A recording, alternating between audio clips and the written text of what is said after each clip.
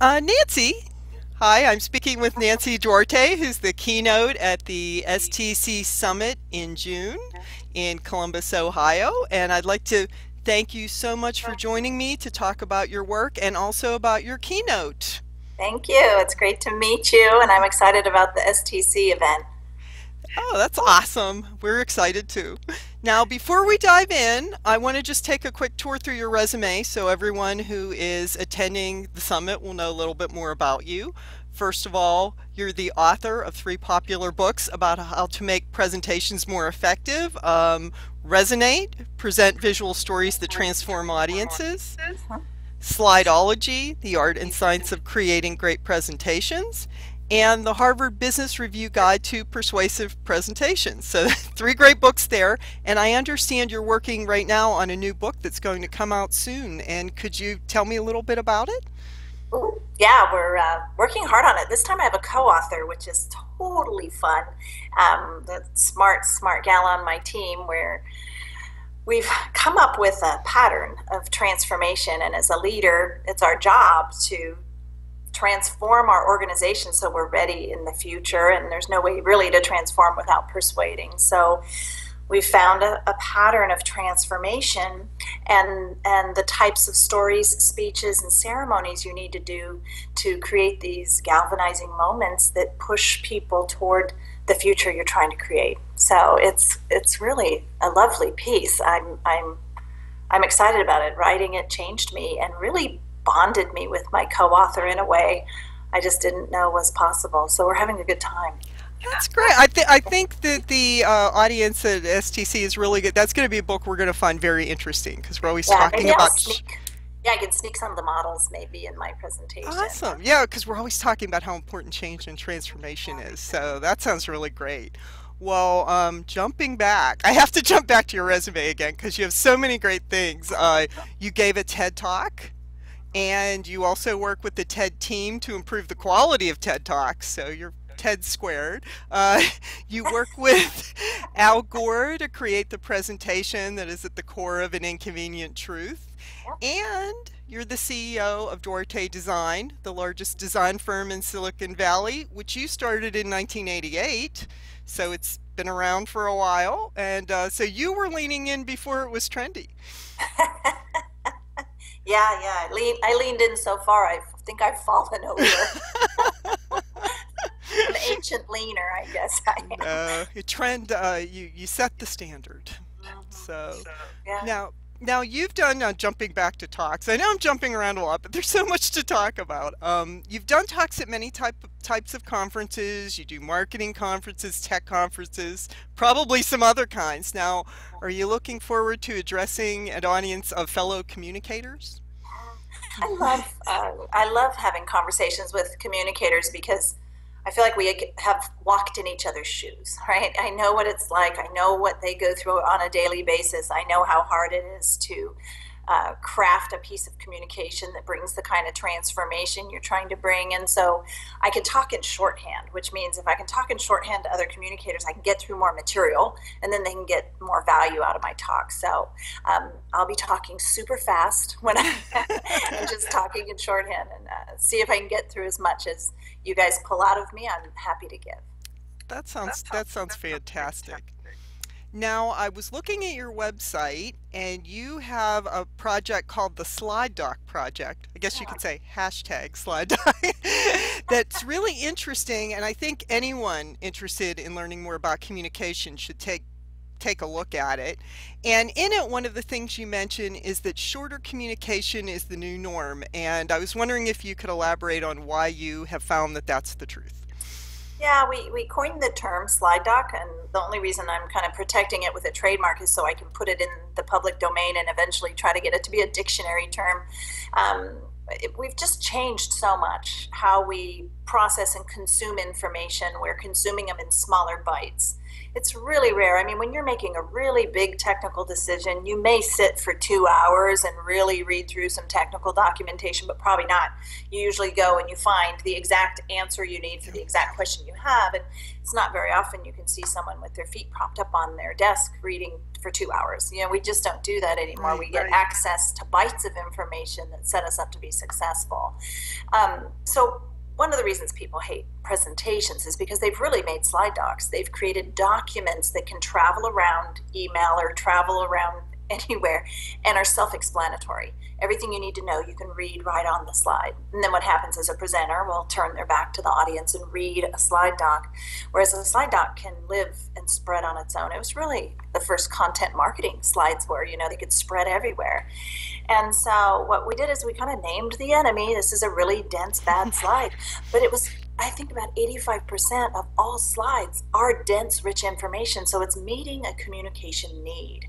And clearly, it's a very nice, brief form. So what we're saying is pour a little bit more on those really dense slides and call it a document. And it's really nice because it's like modular collateral. You know, we don't even hear the word collateral anymore in marketing or communication. It's just gone from our vernacular. That's because slides have replaced collateral. And go into these really dense slides and make them beautiful. Make them have visual hierarchy. Make it so they can find things quickly as they click, click, click, click through your slides. So it's really turned out, people have been thrilled to get that body of work because it really took the pressure off the communicators who really did know how to use it well. Okay, yeah, as I said, I think anyone interested in making more effective communication should just go to your website and check those out. Yeah, it's slidedocs.com, and you can also get to it off of duarte.com, but it's faster to just go to slidedocs.com. True, right. So a thread throughout your work, including your TED Talk, is the word resonate, and that messages must resonate with your audience. Why do you think resonance is so important? I love it for the physics phenomenon of resonating. If you're communicating and you're sending signals out all day, when you communicate in a way where that signal hits the resonant frequency of the receiving object, it'll vibrate, it'll move, it'll shake, you know, it'll be touched. And so when someone says, wow, what you said resonates with me, what they're saying is, you said something that hits me as true. It rang inside of me as true. And you can send out communications all day, but if you don't empathetically understand who you're talking to and communicate with them where they're at, and from their vantage point, walk in their shoes, really understand what they need from you to be successful, then you're not resonating. So the empathy is the core concept of resonating. I'm going to communicate to you in a way and give you what you need to make you successful in your journey. And so often as communicators, it's like, oh my God, I've got these 12 things I have to communicate. My boss says they all have to be communicated, and we forget. We need to really think not about what we're trying to blast out there, but think about who's on the receiving end and what they need from us to be successful. Right, knowing your audience. Right. So, one of I know I keep going back to your TED Talk, but it was just so interesting. But the name of it was The Secret Structure of Great Talks. And I thought it was really interesting that you gave a talk about giving great talks. So that must have been a lot of pressure. You know, when the presentation lady gives a presentation, you have to nail it. Like, I can't be a terrible presenter and be the presentation lady. So that was hard. I knew the stakes were high, and I knew it was a TEDx talk. So it was a TEDx talk out of New York. And I knew if I nailed it, if I really nailed it, that a small percent of TEDx talks get picked up and put onto TED.com. And so I did the talk in 2011, and it got a lot of just pickup when they put it on YouTube. So I tweeted like, oh, my TEDx talk has this many talks, and I copied TED.com, and they picked it up, put on the main site. So, which I was happy about, but that was a year and a half after the talk, they actually picked it up. And I spent 35 hours just rehearsing, and I'm a professional speaker. So I trimmed it and had a coach, and she's like, you know, you're spending like a minute on this, and I think that's only worth about 15 seconds in the context of the talk. So you can take this other 45 seconds and move it here. It was just like, wow.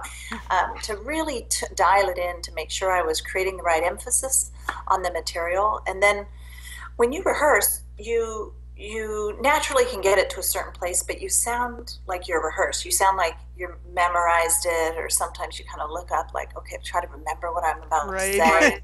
You can tell that and then there's this moment where you just forget what's in your head. You forget that you've memorized it, and you come across more naturally and conversational, and breaking through that barrier takes a long time. But for me, the stakes were high. So I wouldn't say every executive should rehearse for 35 hours. That talk's had over 1 million talks. They reset the count. I don't know why, but it's had about 1.5 million views. If you take Vimeo, YouTube, everything, and add it up, it's had like 1.75 million views. That's a lot. And it drove my business. You can actually see right when the TED Talk hit, my business spiked and grew by about 30%, which was just a basket full of blessing and curses to grow that fast. But it really made a difference that I put that much work into it. Yes, preparation always important, but as you noted, you prepared, but then you reached a point where it wasn't memorization, it was just part of you. It was just authenticity. Yes.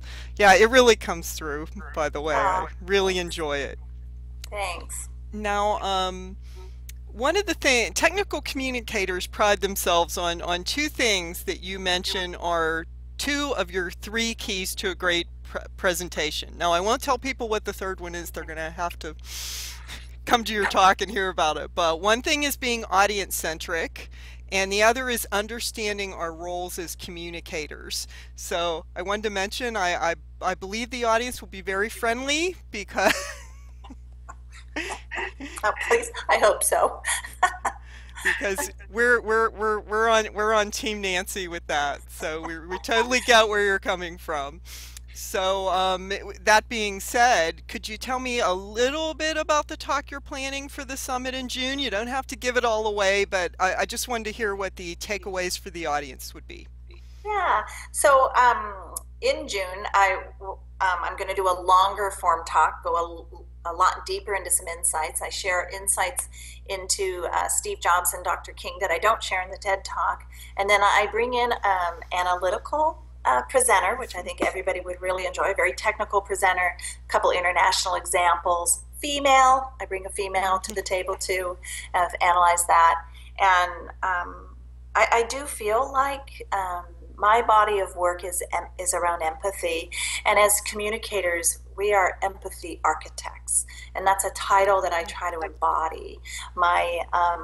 I don't naturally have empathy. I feel like I'm a heartfelt communicator, but I don't take the time to really process how you may receive what I'm saying.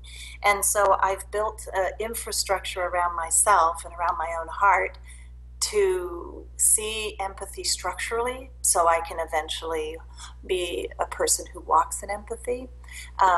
So hopefully maybe I'll be able to put a couple models in there from my next book too, which would be fun. That sounds really it's interesting. Another model for empathy, of course. No, that sounds fantastic. I'm really looking forward to your talk, and I know everyone there is going to look forward to it after hearing all of this. And I know you're on a deadline for your book, so I just want to say thanks so much for chatting with me, Nancy. Great job. Thanks. And I'm looking forward to meeting you in person, not just on Skype, and attending your keynote at the Society for Technical Communication Summit in Columbus, Ohio this June. Yay. Thank you so much. Thank you. Have a good night. Thanks.